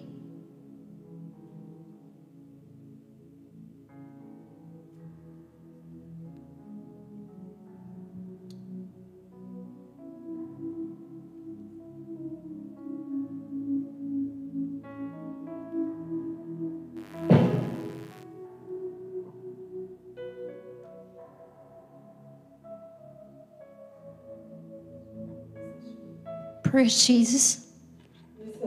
Praise Jesus. uyu munsi nagwaye giripe Today I had the problem of the flu. naje muri niba turemeze nabi cyane I came in the morning devotions feeling so bad, buri mwanya nipfunaga and I was blowing my nose. n'umuzuru arambwira ati se uri bwiyirize And Muzuri asked me, will ariko you be ntabwo able to nari fast? nanyoye icyayi kirimo tangawizi But I did not mu eat. gitondo mbere yuko nsohoka nanyoye icyayi kirimo tangawizi I just took tea filled njya mu with ginger, kazi and I went to work. mbasha kunywa imiti yose ishoboka And I was able to take all the kinds of medications that I need. ndipompa nywa ibinini ibintu nanyoye I nk'ibinini took pills. nkakire nanyoye nk'ibinini by'amoko atatu atandukanye I took nari mfite like 3 n'akantu kinds of nipompa. pills. ubwo Imana imbabariye ko nanyoye icyayi ariko nakize nakize gripe ukuntu nari meze mu gitondo abantu bambonye nipfunaga navuye ahangaha meze nabi ariko ubu ngubu nakize Imana ibabare ko nanyoye icyayi. I'm now well. May God forgive me for taking tea. arakoze cyane. Reka twumve undi wahuye n'ibigeragezo mu masengesho. Let us hear another one who encountered trials in these prayers of fasting. Yesu ashimwe. Praise Jesus. Nanjye nahuye n'ibigeragezo. I encountered trials. Nagiye mu nama. I attended a meeting. Mbere yuko batangira inama baravuga ngo babanze barye. And before starting the meeting, they said people should first eat. Abandi banywa icyayi. All people took tea. N'ibindi byo gufatisha. And all of the things that go with tea. Ndavuga ati amasengesho arakomeye. And I say that prayers are really Ariko Imana hard. ishimwe yuko natsinze. But praise be to God because I overcame. Ibyo kurya wifuje ibyo kurya noneho. Oya, nabonye barya. Ubona ko wowe Ariko ndibuka yuko ndi mu masengesho ndavuga ati amasengesho buriya abakomeye umuntu aba yigomwe byinshi. I saw people eating and I remembered that I was fasting. Reka tumuhe amashi. Let us give him a round of applause. Hari undi wahuye n'intambara zikomeye nawe? Do we have another one who kugira ngo encountered mwumve hari serious igihe abantu trials? bazabibwira ngo gusenga ni ibintu byoroheje. Some people think that praying is hard.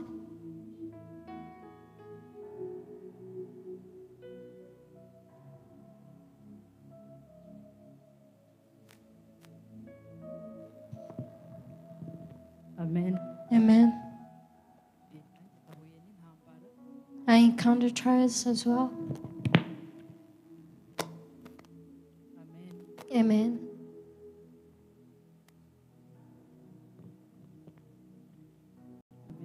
Amen.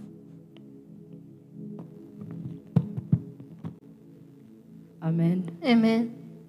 Nanjye nahuye n'intambara. I encountered trials too.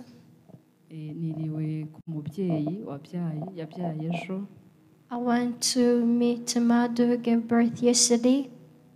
Hanyuma mpageze nsanga yatangiye kurya bari kumwe n'umugabo.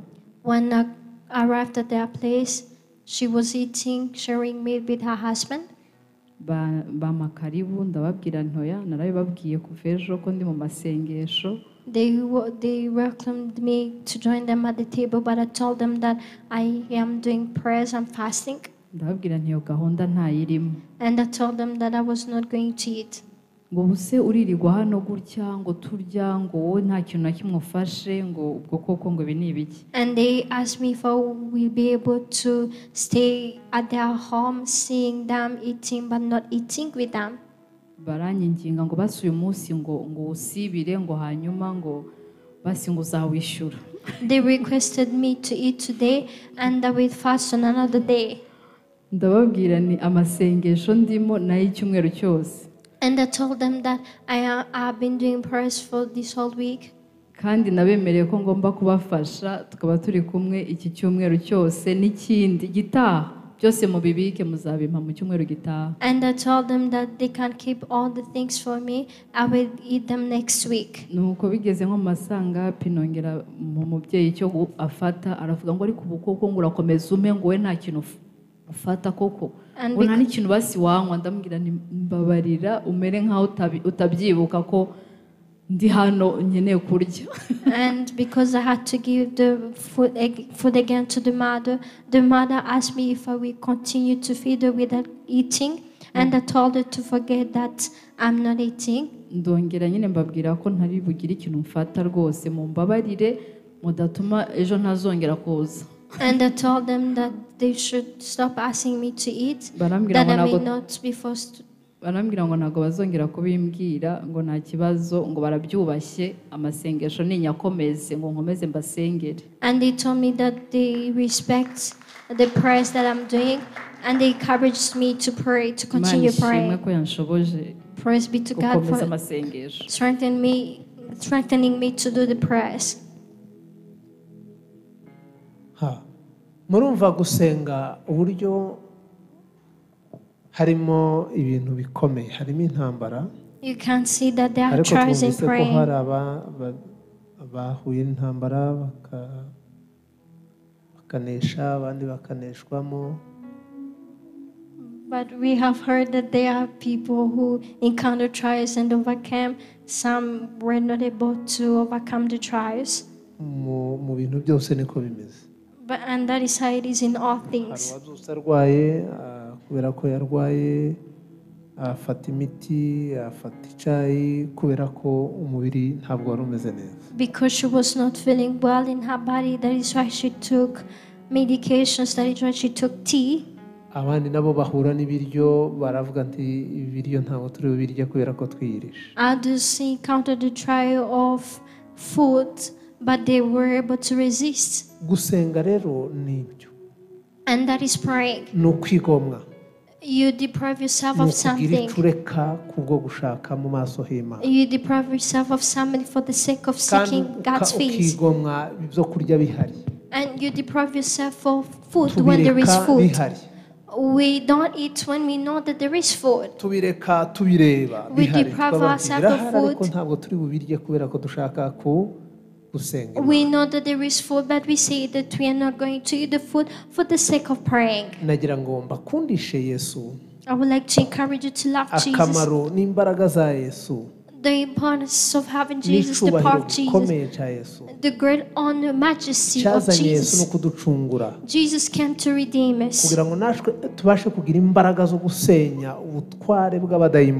you may have the power to destroy the cosmic principalities of the devil. That you may have the anointing to do miracles. We deprive ourselves of eating sometimes. And we seek God's face. When we get attacked by diseases,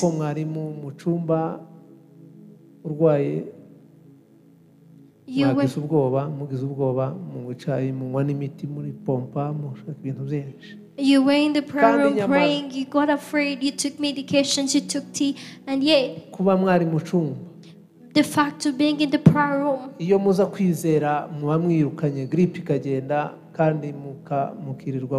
if you had faith, you will have got the power to drive out the flu. The first person to scare you is Missouri, how to support you. And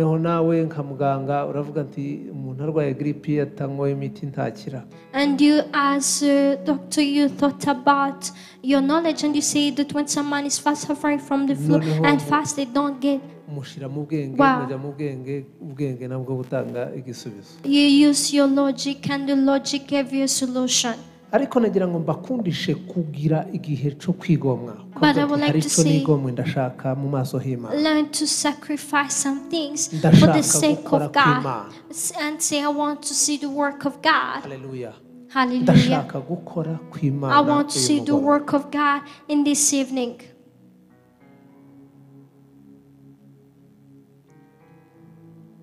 Kuva ibice 12 umurongo wa mbere. Exodus 12 verse 1.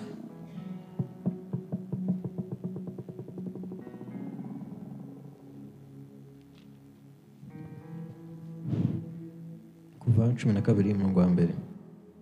Uwiteka abwirira Mose na Aroni mu gihugu cya Egiputa ati: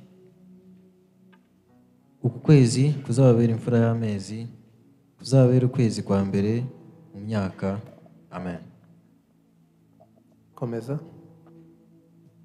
Mu bw'iteraniro ry'Abisirayeli ryose ku wa 10 w'uku kwezi umuntu wese iyendere umwana w'intama uko amazu yabase ari, umwana w'intama umwe mu nzu imwe kandi niba inzu ari nto itari bumare umwana w'intama asangire n'umuturanyi we bahereranye bawufatanye uko umubare w'abantu uri, uko imirire y'umuntu wese iri, aba ariko muzabara umubare w'abasangira umwana w'intama. Umwana w'intama wanyu cyangwa umwana w'ihene ntuzagire inenge, uzabe isekurume itaramara umwaka, muzawukure mu ntama cyangwa mu ihene. Muzawurindirize umunsi wa 14 w'ukwezi, iteraniro ryose ry'Abisirayeli bazawubikire nimugoroba. bazende ku maraso bayasige ku nkomanizo zombi no mu ruhamo rw'umuryango by'amazu bawuririyemo. Muri iryo joro bazarye inyama zawo zokeje, bazirishe imitsima itasembuwe, bazirishe n'imboga zisharira. Ntimuzazirye mbisi cyangwa zitetse, kiretse zokeje. Igihanga cyawo n'iminono yawo n'ibyo mu nda byawo ntimuzagire icyo musiga ngo kirare, iziraye muzazose. Uko aba ariko muzazirya. Muzazirye mukenyeye, mukwesa inkweto, mwitwaje inkoni, muzazirye vuba vuba. Iyo niyo Pasika y'Uwiteka. Amen. Murumva amabwiriza ya Pasika ukuntu ibo byari bimeze mu isezerano rya kera. Have you understood how they used to celebrate the Passover in the Old Testament? Ubundi amaraso cyari ikimenyetso. The blood was a symbol. Kandi ikimenyetso gikomeye. A great symbol.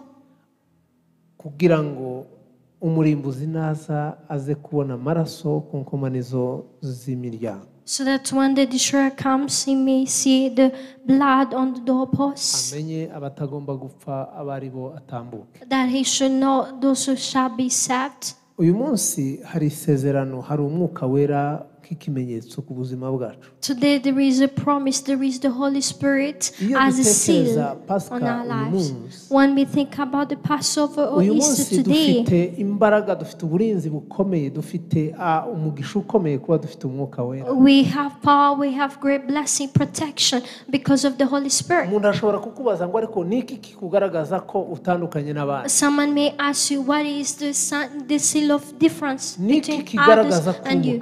What is this evidence of your Christianity? Hari ikimenyetso kituriho. There is a seal on us. Kandi icyo kimenyetso ni umwuka wera. And that seal is the Holy Spirit. Uri muri twe. Who is in us. Utazutwemerera gutsinda. Who does not allow us to get defeated. We have the Holy Spirit. Utazutwemerera gutsinda. Who does not allow us to get defeated or to be overcome by things. After the resurrection of Jesus, He resurrected with power, ability, authority, immunity, imbaraga zikomeye. Great power. Hallelujah. Hallelujah. Twahawe ubutwari. We were given authority, ability. Twahawe imbaraga zikomeye. We were given great power.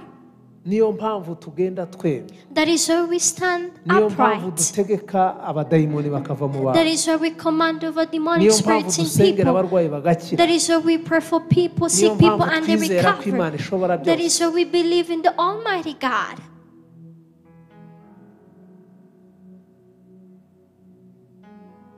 Hatarimo imibare myinshi umunsi wa 14.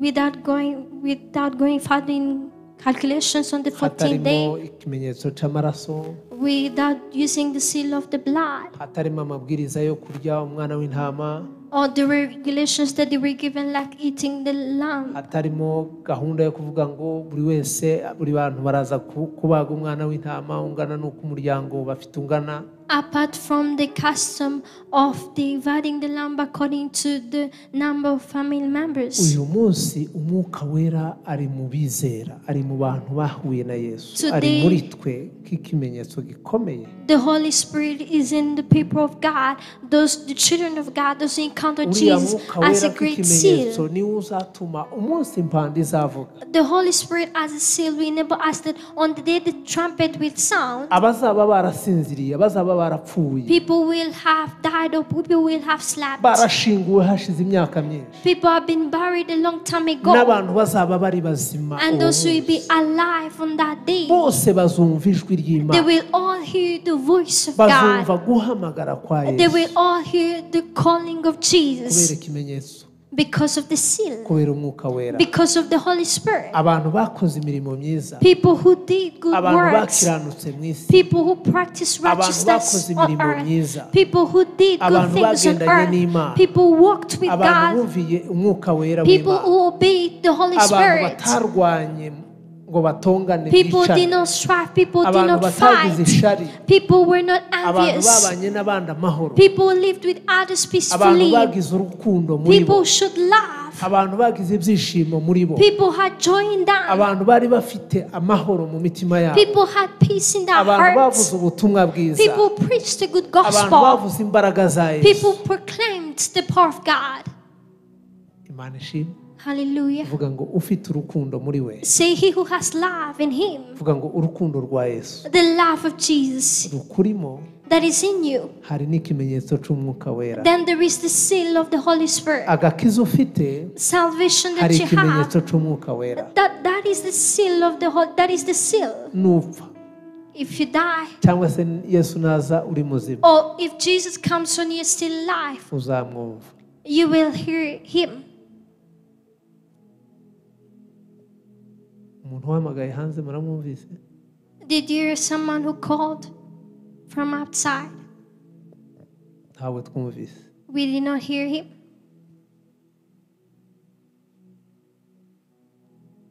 Yesu naza When Jesus comes, abanyabyaha ntibazumva iryo jwi the sinners will not hear that voice.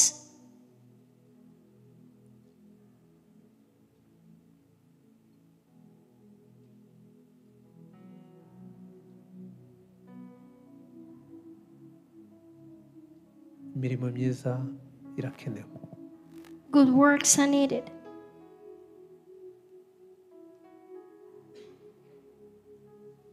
mureke dutekereze ku gaciro k'amaraso ya Yesu Let us think about the value of the love of Jesus. ntabwo yamenetse gutya gusa ngo bibe birarangiye The blood of Jesus was just shed like that. yamenetse kugira ngo tubabarirwe ibyaha The blood of Jesus was shed that we receive the remission of our sins. It was shed that we may be redeemed. abakora imirimo mibi bazazukira gukorwa n'isoni Those who do bad works will rise for no shame, gucirwa urubanza for judgment, no kuzajya mu muriro and they will rise for hell. ariko abafite imirimo myiza But those who have good works, bazazukira ubugingo buhoraho they will rise for eternal life. vuga ngo naje ngomba kuba mu bantu bazahembwa And say, I should be among people who will be rewarded. vuga ngo ndi mu bantu bazahemberwa imirimo myiza Say, I am among people who will be rewarded for good works. abantu bafite bibiliya People have Bibles. abantu baterana bafite bibiliya abantu Those who baje come to bafite church bibiliya with their zabo Bibles. Those who come to service with their Bibles. katureba bafite za bibiliya zabo Let us see bazishyire those who have their Bibles. Please lift them up. bateranye If bafite you come bibiliya with your Bible, Oh. turi benshi mureke we are twihamaje many. A round of applause for us. abazigendana muri telefone nabo bazishire hejuru Let us see those who have soft Bibles or applications of Bible in their.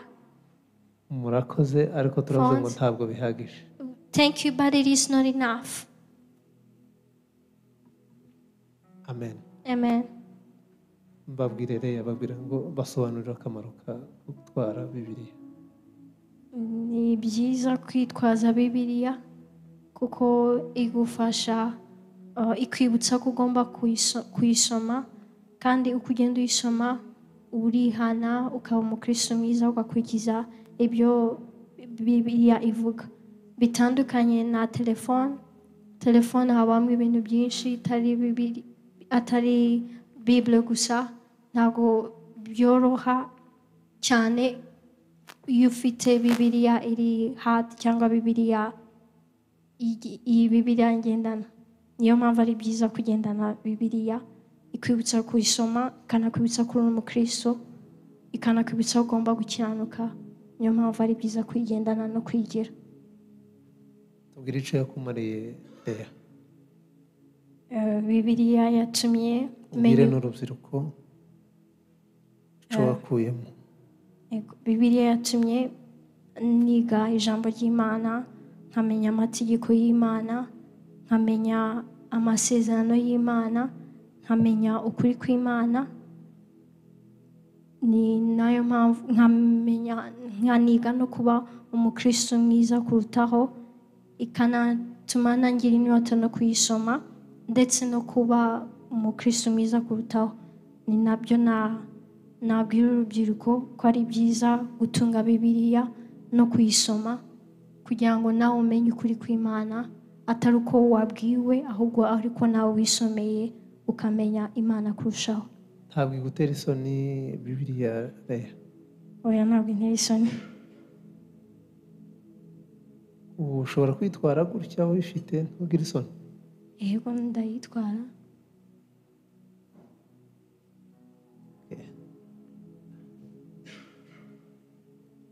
Leya mureke tumuhe amashyi. Arakoze cyane. Tugiye gusenga. We are going to pray. Ese muribuka ibyifuzo dufite? Do you remember the prayer requests we are presenting to God? Muribuka ko harimo n'icyifuzo cy'umuryango? Do you remember that the requests of the family is also included?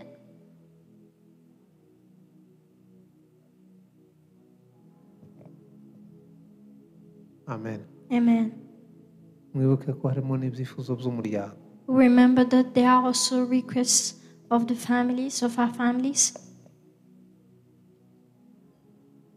Umuryango wawe umeze ute, uhagaze ute, muritwara gute, murasenga gute, mutekereza gute? How is your family? How is your family conduct? Dusoma Bibiliya turakiranuka, dushaka Imana, dusa n'Imana, tugendana n'Imana, turahinduka kurushaho. When we read the Bible, we get transformed and we become more like God. Ambasabe duhaguruke. Let me request you to stand up. Tugiye gusenga. We are going to pray.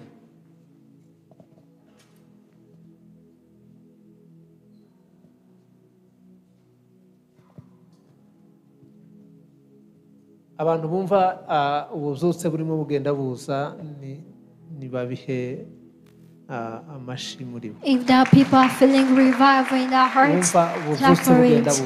If you feel revival in your heart, Imana yo kwizerwa. The faithful God, turakwinginze Mwana, we plead to you kugira ngo ububyutse buzamuke mu mitima yacu. that revival may rise in our hearts. Tugushimiye kubwo guterana kwera. We bless you for the holy convocation. Tugushimiye kuba turi mu nzu yawe. We bless you because we are in your house. Tugushimiye kuba twarakijijwe. We bless you because we are saved. Tugushimiye kuba bera bakurikiye. We bless you because the holy people have followed your word. Turashaka ko ikimenyetso c'amaraso ya Yesu. And we want the seal of the blood of Jesus. Ari wo mwuka wera uri mu buzima bwacu uyu munsi. That is the Holy Spirit that is in our lives today. Ikimenyetso gikomeye c'umwuka wera uyu munsi. A great seal of the Holy Spirit today. Kituranga, kituma tugaragara abo turibo. Let it be our identity or show our identity. Turatekereza, turimo turizihiza, turimo turibuka, turimo turatekereza kuri Pasika. We remember, we celebrate Passover. Turimo turatekereza uburyo umurimbuzi atagomba kutwica, atagomba kuduhitana. And we know in our minds that the destroyer should not kill us, he should not destroy us. And once he passes by, he will see the seal of the blood of Jesus. We know for sure that we have been redeemed by Christ. We are blessed, we are powerful. I plead to you, God, as we are preparing ourselves and to celebrate the birth, the death and resurrection of Jesus. The reason why we are thanking you, the reason why we proclaim, it is because Jesus did not say in the grave. It is because the promise, what was promised, got fulfilled. It is because of the greatness of God that was manifested. It is because of the humility and the authority of God were manifested. It is because grave was not able to absorb Jesus, because Jesus is the Son of God and Jesus is God. You came on earth to redeem us. You came on earth that you may make us powerful. I present you the whole assembly. Remind them to repent their sins. Let them know that you're great, God. Thank you for this blessed evening.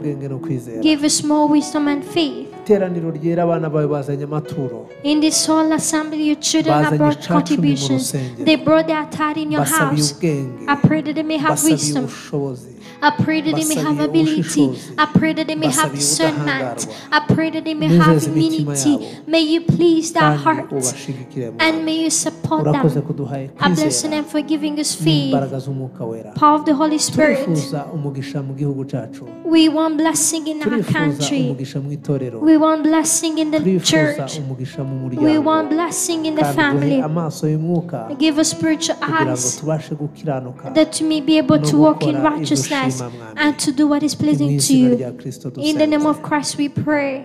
amen Amen. kadusaba umuyobozi wa gahunda Let us request the service leader dusengere to pray for dusoza us amateraniro as we conclude our service. kandi ndabasaba ko ejo tuzazinduka I will request you to come early tomorrow kandi dukomeza kuzirikana urukundo rw'Imana ku as buzima we bwacu remember the love of God in our lives. Mana turagushimiye Father, we bless your name. uri Imana nziza You're good God. uri Imana ikomeye You're great God. uri Imana iri kumwe natwe You're the God that is with us. Mwuka wera ari kumwe natwe The Holy Spirit is with us. tugushimiye umugoroba w'umugisha We bless your name for the blessed evening. tugushimiye mwami uyu mugoroba ko wateranye natwe We bless your name for your presence in our mwami service. tugushimira ko twabonye ukuboko kwawe kwiza And we bless your name for your good hand was manifested. amateraniro yagenze neza The service went well. wabanye n'abaririmbyi And your presence would be the wabanye singers, n'abayoboye with the service leader, wabanye hamwe n'umushumba with the shepherd, wabanye n'abakristo bose with all Christians. mwami twabonye ukuboko kwawe Father, your hand was manifested. twabonye kugira neza kwawe And we have seen your goodness. izina ryawe rikomeze guhabwa icyubahiro May your mana name be glorified all the witeka imana times. ikomeye tugiye gutandukana Lord God, as we depart, reka ukomeze ubane natwe I pray that you may be with us mwami always. yesu umunsi w'ejo uzaba umunsi udasanzwe And I pray that tomorrow may be a special day. ukuboko kwawe mwami tuzongere tubone presence yawe mu nzu yawe And I pray that you may see your presence in your house. komeza kubana natwe muri byose mwami May you be with us in all. wakoze kutugirira neza Thank you for your kindness. wakoze mwami ko watubereye imana Thank you for being God. izina ryawe nirikomeze guhabwa icyubahiro May your data name be glorified all the times. dusenze mu izina rya yesu kristo We mwami pray in the n'umukiza name of wacu. Jesus Christ, our Savior. amen Amen. Amen. murakoze Thank you. imana yo mu ijuru ibaha umugisha May the heavenly God bless you. turabashimira mwese ababashe We guterana thank you all of you who were able to come in this service. turashimira ijambo ry'imana We bless the name of the Lord for His word. turabashimiye mwebwe mwese And we thank you all. imana yo mu ijuru ibaha umugisha May the heavenly God bless you. musuhuzanye With one another. amahoro y'imana ajyane natwe May the twese peace of God go with us all.